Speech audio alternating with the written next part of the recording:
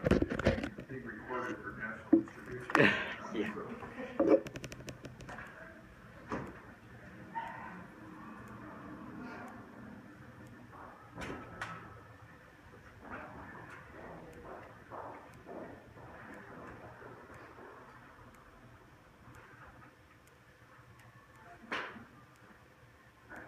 Fellow peers and esteemed professors, it is with great privilege and gratitude that I get to discuss a topic near and dear to my heart, and one that greatly affects all American citizens: voter apathy.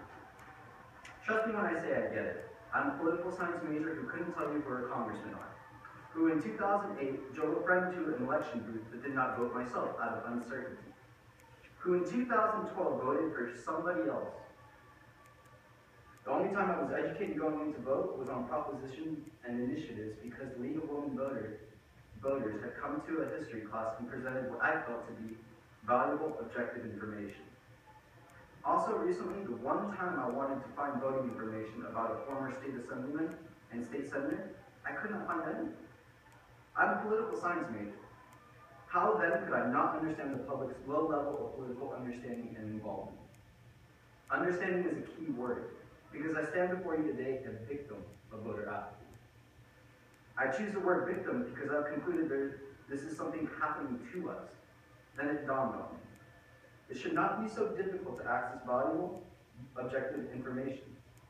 With an efficient means of exchanging information, we can begin to have a productive dialogue. I don't know about the rest of you in this room, but I crave constructive dialogue.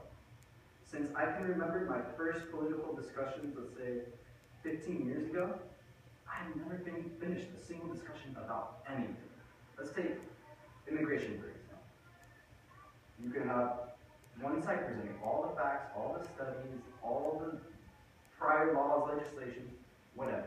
The other side presenting whatever. From beginning to end, all facts, you think at the end of that discussion, you'd be able to come up with some kind of proposal, some kind of, maybe we should try this, or no. We have never finished a single discussion about anything. People start talking about something, never finish it, start talking about something else, never finish that, nothing gets resolved, and it's me off. Okay. The problem is our focus. We need to focus our attention. Without further ado, I present to you my